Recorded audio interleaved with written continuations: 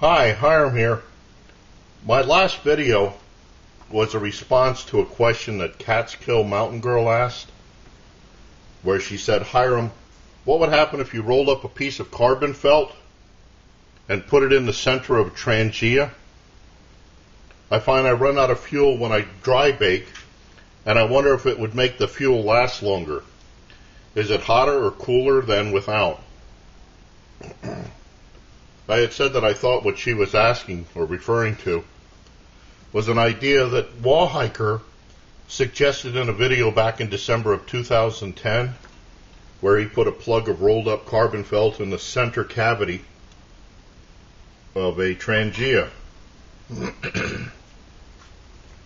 so that it assisted in a more controlled burn for the simmering.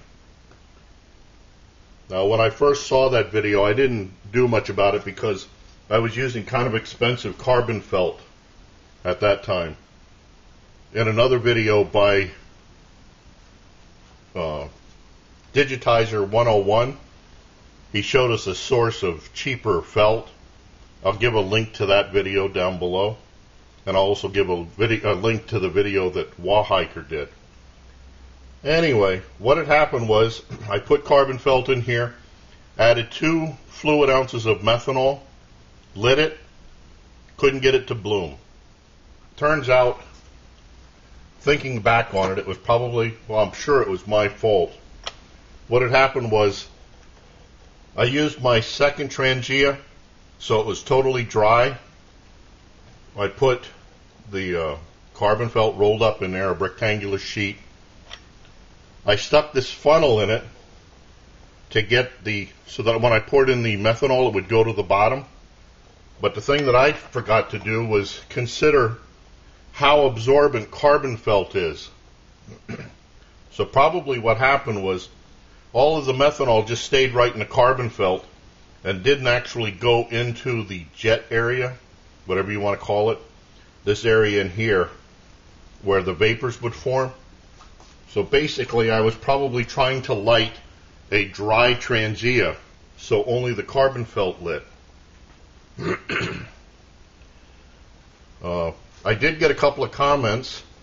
Rick to Max made a comment where he said it appears that the carbon felt sucked up all the alcohol and is also insulating the stove and preventing the alcohol from boiling and pressurizing. CatskillMountainGirl also said, now I'm wondering if you needed to add more than 2 ounces of fuel to get to a bloom, since most of it was probably absorbed by the carbon felt. So that was pretty much the same. That's what I think was the problem with that. Not a problem with Wawhiker's idea. I didn't want to give that idea. This was totally me. So what I did last night was I played with this where I filled it up right to the edge. Looks like I could use a little more in there now. I filled it up right to the top, weighed it, and that's about, there we go, that's as full as you can get it. It's overflowing. That's about 5 fluid ounces of methanol in there. I think it was 4.95. 4 fluid ounces, 3.97. So I filled it up like that, lit it, and I wish I had had the camera going because it got a little hectic. As it pressurized, methanol was squirting out of the jet holes and going all over the tabletop.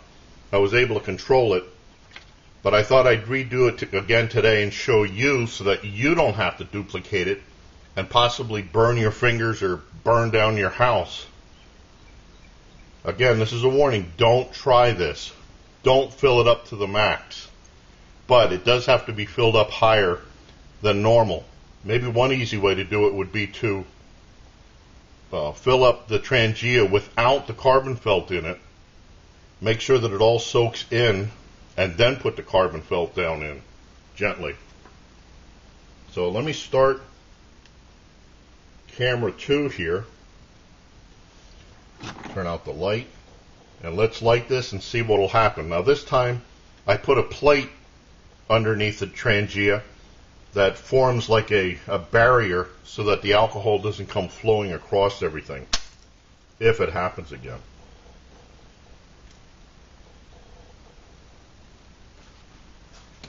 Now last night the jets did indeed light.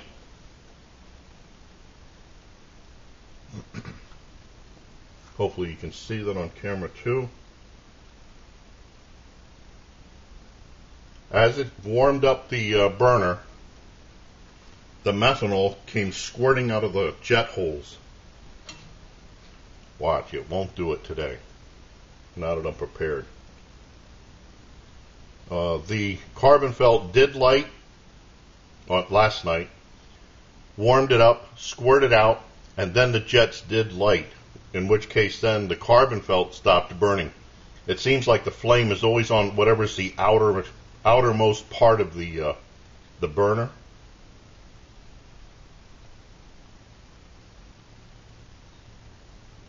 Okay, now some of that extra alcohol, methanol, is burning off. So now I can see the carbon felt.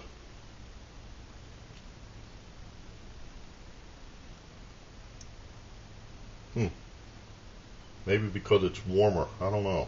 It's not doing exactly like it did last night, but now the carbon felt is burning because all of the extra stuff that dribbled on the sides has been burned off.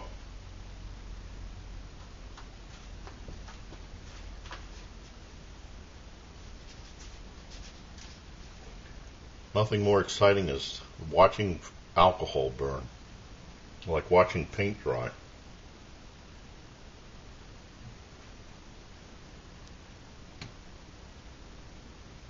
Something's different here. By now it was squirting all over the place. Room temperature is 76 degrees, 63% humidity. It was raining last night. Very humid when I did that.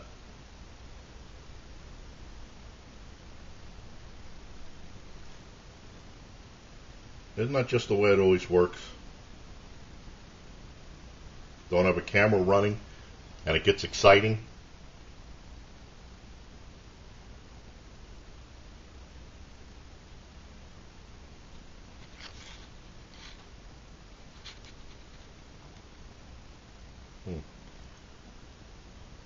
Now I did see where Wawhiker has, I'm hoping I'm saying the name right, Wawhiker. It's Wild About Washington Hiker. There we go. Now the jets are starting to bloom.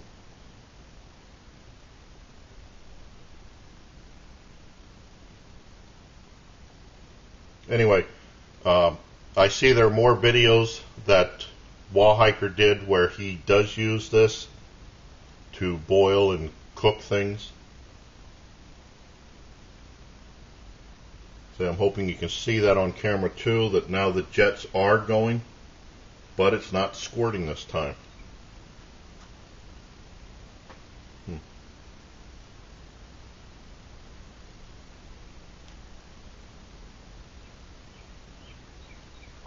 Okay, so let's see what happens. Can put that on, control the flame somewhat. The jets start up again. So I guess what I'll have to do, I don't know if I can get to it today. I got something to go to, but I've had several requests to do a boil test on this. So I'll give that a try. My voice sounds like it's in the basement this morning. Okay, so there's Wawhiker's idea. It does indeed come to a bloom. You just have to fill it up more. But take my word for it, don't fill it up to the very top. You can burn your fingers doing that. Okay, so I thank Rick to Max for his comment, CatskillMountainGirl for hers, Wawhiker for the original idea. At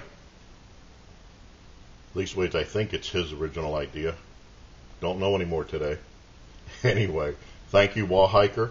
Thank you, Digitizer 101 for the source of cheaper carbon felt. Like I said, I'll give a link to those videos down below. I thank you for watching my videos, as boring as they are. Sorry this wasn't as exciting as last night, but what can I do? Upcoming will be a boil test on this, and whatever other requests I get. So, thank you for watching. I look forward to your input, questions, remarks, helpful suggestions. And as always, watch for my buddy Max. Bye now.